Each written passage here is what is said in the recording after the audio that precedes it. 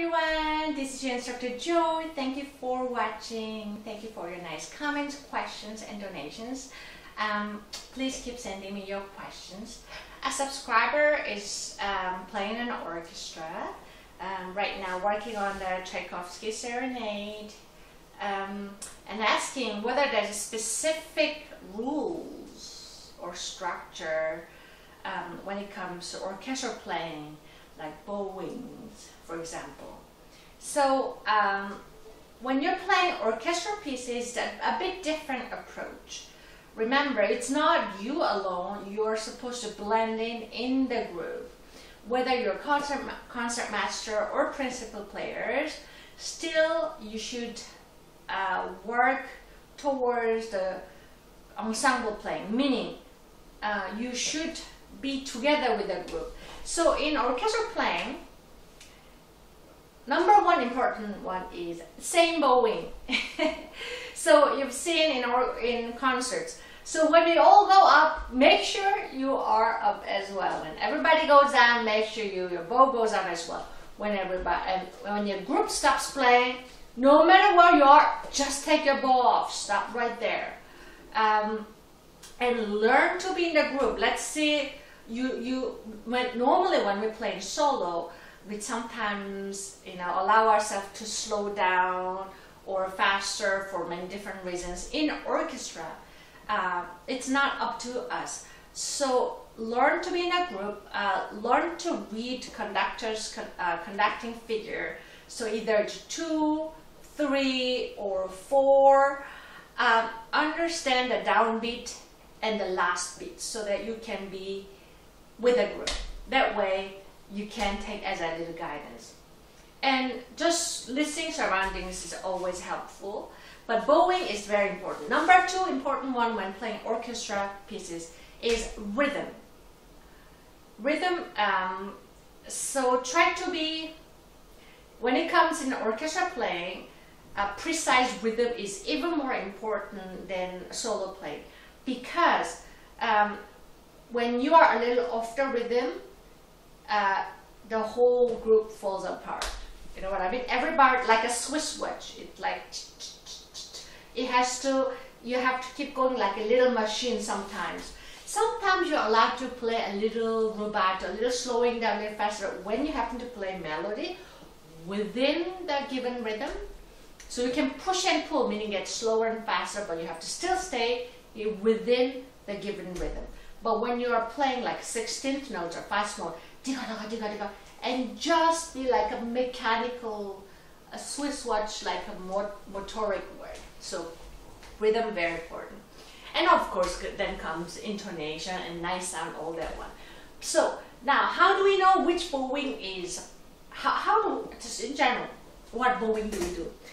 Of course there are many details and exceptions too, but in general, because of the gravity, our down bow tend to get louder. Our up bow tend to get a little softer. Of course, one can master to control that, but just in general, down bow tend to get a little louder, heavier sound. Therefore, we tend to use almost always down bow for the first beat of each measure. Whether it's 2/4, time signature 2/4, 3/4, 4/4, 6, 8, whatever number is, first beat always gets the strongest beat. So that's how we like to do. So here, so first down bow always gets the strongest beat. Therefore, we like to use down bow. But it's not always the case. Sometimes the music, meaning the melody line, does not always start from the big one. Sometimes starts with a 3, or it has a pickup. Pickup is a little note that connects to the next first downbeat. Let's see, like here. So this is downbeat, but here kind of belongs. So even though this one, sorry. So sometimes you just if it's slurred over, you just use down bow so that your downbeat can be louder. Or when you start melody, like this very beginning of Tchaikovsky Serenade, second movement waltz, that's like waltz is after 1, 2, 3, 1.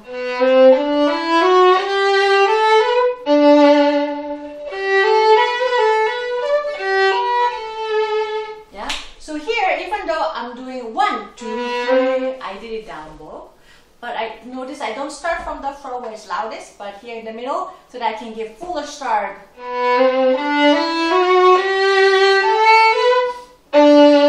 Here I like to do a little down bow for sure, even though it's second beat, because I want to give a little accent. So there's also another point, another way that we like to use down bow when it has accent.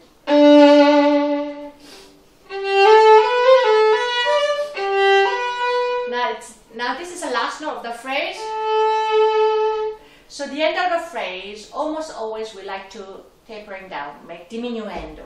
Then it's easier way to do when you just use simple up bow, like that, yeah? Then when you have a repeating motive, in this case, there's something like this. Sorry. And then it happens again. Yeah, so it happens a third. So whenever this motive, this certain same kind of rhythm, same kind of idea repeats, it is a good idea to use same bow every time. Because when it happens multiple times, if you play once down bow, once up bow, your body can get confused. So when it's a repeating motive, it is a good idea to use same bow. So you could do up or other down bow. But here I have a spiccato, so which I need to be near the frog in order to spring. So then I just use, and I don't go upper half so that I can be ready for the spiccato. Yeah. And sometimes we have no choice, even though it's rare, to keep the same bowing. Then maybe you make once or twice an exception, but it is a good idea in general when it's repeating motive to use the same bowing. Now, another important part when you're playing orchestra, when there's a lot of runs, a lot of fast 16th notes, don't get caught up with the small details. Try to be just in time in the first bit of each note, but don't worry about every single note. If you can play every note, good for you, then it's great. But until then, just learn. Your first priority should be always be with the group, be within the ensemble. Now, if you are a concertmaster or principal player, so that you have to pick the bowing or sometimes even suggest a fingering, I find the common mistakes of many concertmasters and principal players are they sometimes don't always pick the bowing that works for everybody. Because simply they can play, or simply if you are a concertmaster or principal, simply you find it a great idea. Let's say instead of going, you want to go to, you want to go all the way to G high string because there's a warm sound. The idea is good, and you can do that when you're playing solo piece. But remember, the groups, it may not be able to do that. Remember, in orchestra playing, you don't always have luxury of rehearsing endlessly. You just sometimes just one rehearsal. If you're lucky, maybe a little more. So you have to pick the right bowing and fingerings. That's easy enough for everybody, meaning every single player of the group being able to play. And you might have to compromise, but it's still better for the group being able to play nice and clean than struggling. Yeah.